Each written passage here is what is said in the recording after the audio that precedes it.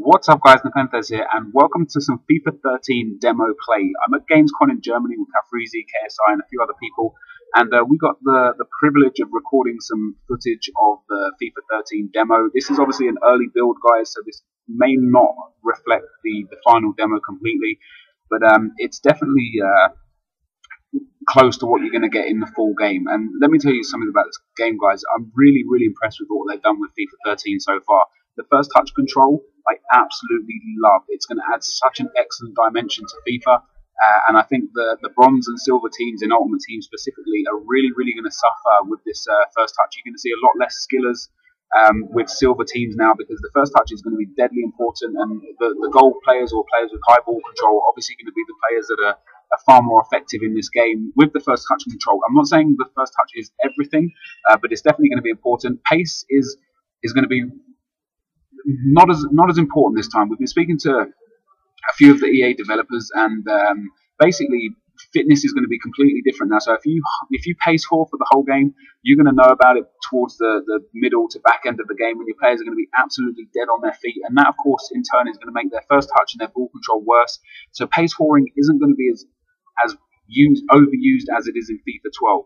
The gameplay in general, guys, plays really realistic. It's one of the most realistic FIFAs I've ever played, and definitely one of the most enjoyable FIFAs I've ever played. And the graphics, as per usual with FIFA, are pretty outstanding. Unfortunately, this footage, guys, is recorded just from a HD camera. It's not recorded from an Elgato or a HD PVR, but hopefully it's still good enough for you guys to see on the screen, and it looks pretty clear on my screen.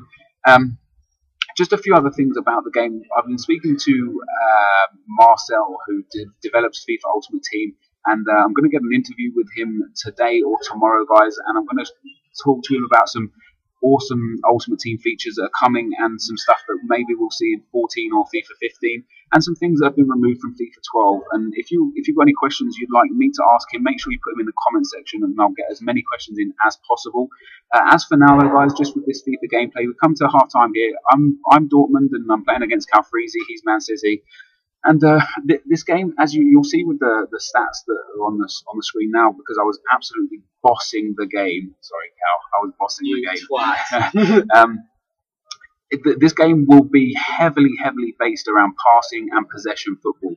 I'm not going to say that you're not going to be able to use pace and you're not going to be able to use skills, but you're going to have to use them at the right time, guys, because this game is really it's important to keep possession. You can see by the few passages of play that I've put into this video just how important it is for the passing and the moving within the game. And one thing in terms of the moving within the game, guys, that the AI makes some incredible runs in FIFA 13. That they've really done a great job on the AI, defensively and offensively, but you'll notice it instantly offensively, just how clever the runs are. And of course they curve their runs to stay on side.